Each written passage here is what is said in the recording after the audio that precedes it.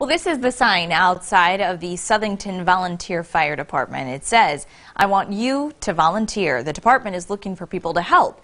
First News reporter Nadine Grimley has that story tonight. Southington Fire Chief Scott Bauer comes from a family of volunteer firefighters. Yeah, I'm a fourth generation member here. My great-grandfather was one of the founding members in 1949.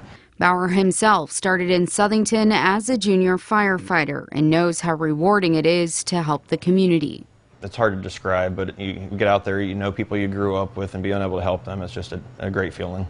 Bauer says Southington, like many other volunteer fire departments, is in need of volunteers.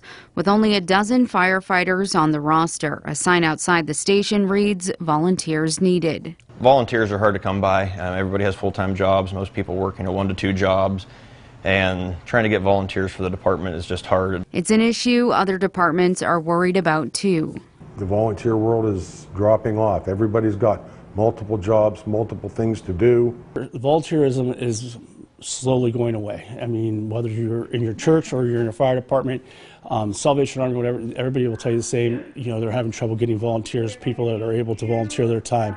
Wethersfield Fire Chief Tom Lambert says even though his department has 38 volunteers and several dedicated firefighters, it could use more. He plans to launch a recruitment campaign to entice more people to join. It's something that we're trying to be proactive to right now and try to get ahead of that so we're not reactive. In Trumbull County, Nadine Grimley, WKBN 27 First News.